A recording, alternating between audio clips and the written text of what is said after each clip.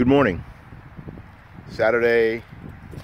It's the first Saturday in February. It's beautiful out here. It's February 4th.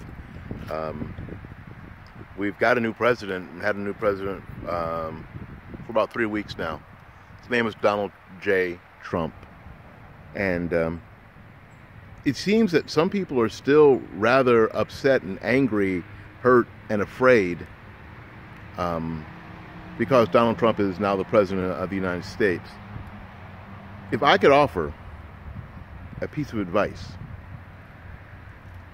not like you can stop me, but if I could offer a piece of advice,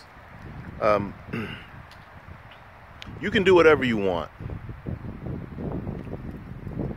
But those of you who are still upset and angry and afraid of what a Donald Trump presidency is going to be like and what it's going to offer to the United States and indeed the world, the more that you go down this particular path, the protests, the inviting violent protesters to enter your protests without doing proper vetting on who agrees with you and who they really are, the more that there are burned out cars and broken windows,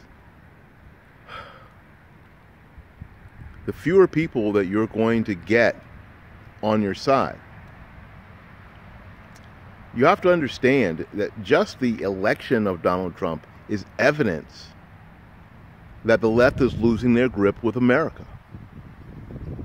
Just the election of Donald Trump proves that you are losing your grip with America, that you are not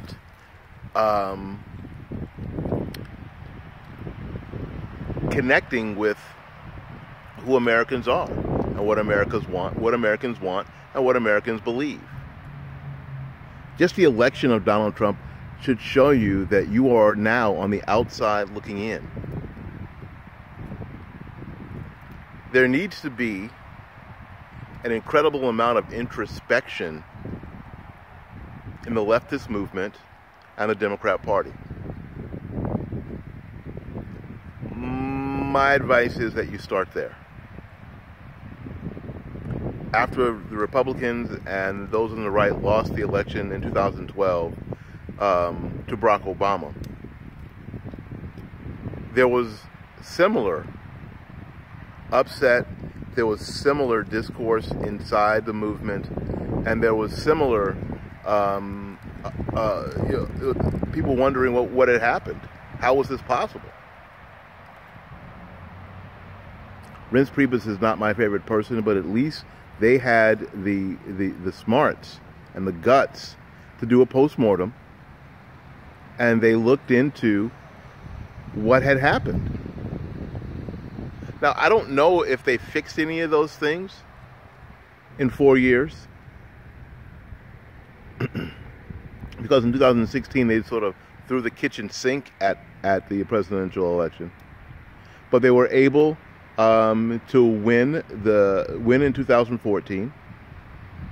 They were able to win in 2016.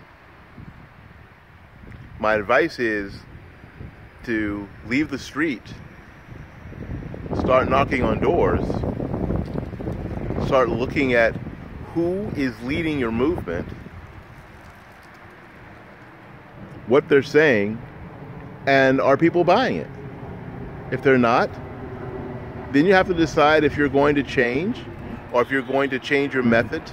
But the rioting every weekend is a failed strategy. Good luck.